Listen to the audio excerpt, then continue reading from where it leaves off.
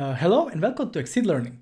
In this video, we're going to show you how you can perform a dynamic coalesce using Power Query. We have two tables in our example. The table to the left is the source table, and the table to the right has this additional coalesce column in which we, for each row of the table, return the last populated field. We also ignore, in case there are no values in the columns Jan to June, we ignore the columns name and type and return null value. This also works in case we would have an additional column to the right of the selected columns we want to do coalesce upon. Now let's go to our starting file and let's show you the solution. First, we need to add this data to Power Query. And now we will do an add column, custom column. We'll call this column Coalesce, and we will add an underscore symbol as its formula. The underscore symbol represents an unnamed variable which actually holds the record of the current row of the table. So each of these records hold the values of that current row. What we could do now, we could transform this record dot to list to receive a list of all the values starting from the left column and to the right. What now we can do, we can remove nulls, record dot remove it's not record, this is list dot remove nulls, and this will remove all null values from our lists, and then we can simply use list dot last to extract the last non-null value from each list. We immediately spot the problem. The problem is in the second row, where because there were no values in the Jan until June columns, we returned a type column value, which is not something that we wish to achieve. We want to achieve, if there are no values in the Jan until June columns, we want to return an empty value, not an A. So how can we achieve a dynamic selection of only distinct number of columns, or only the needed number of columns to do coalesce upon? We will show with Record.SelectFields function. So we will start again, add a custom column, call it Coalesce, and we will add an underscore symbol to receive the record for each row. And now what we want to achieve is the following: Record.SelectFields is a function that will, for each record, allow us to define a list of values that are the names of the columns or the names of the record fields. The record field is actually the name of the column when iterating upon the table. So we can add in this curly brackets, which is a syntax for list, we can add all the names of our columns that we wish to do coalesce upon. March, April, May,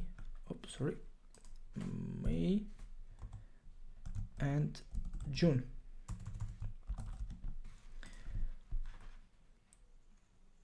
What did I do wrong? Yeah, we need to close the brackets. Okay, this one. So now this record holds, as we can see, only columns from Jan to June.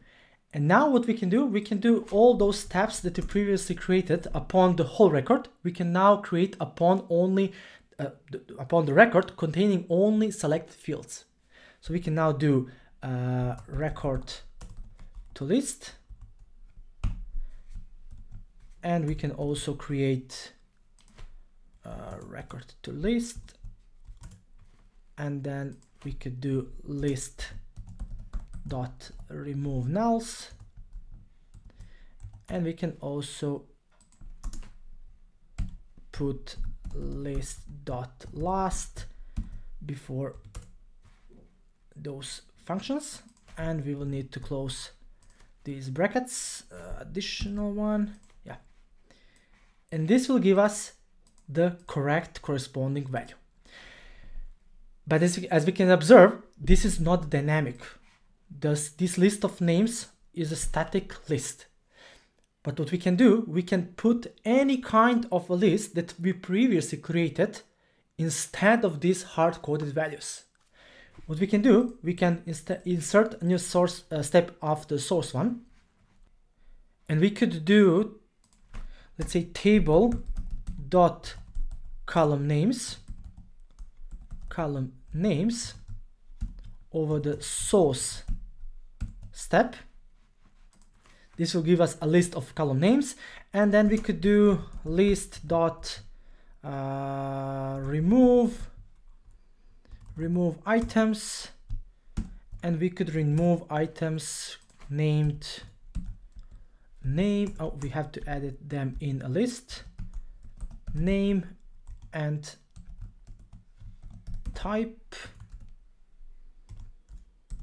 These are these two items, and we can simply remove them from our list. And now what we can do, let's rename this list into Coalesce columns. You could also instead of this simple syntax, you could invoke any kind of advanced filtering option to really address only the columns that you wish to include in Coalesce. And afterwards we can return to our last step. Instead of addressing the Coalesce columns step, we will address the source step. And instead of these hard-coded names of the columns or names of the record fields, which are actually the names of the columns, we could simply invoke, or we can simply address the Coalesce columns. And as you can see, we receive no errors, and we receive a new Coalesce column containing all the values except the ones coming from columns name and type. We can now close this and load it into a table. Let's load it next to this one. And if we were to add a new column called, yeah, this feature won't work with this part because we have, or let's do it like this. If we move this column to the right and we refresh, the Coalesce will still ignore this column and do only Coalesce upon Jan until June columns. And also if we have a row with no values, it will also ignore any other column that is not a part of the Coalesce ones.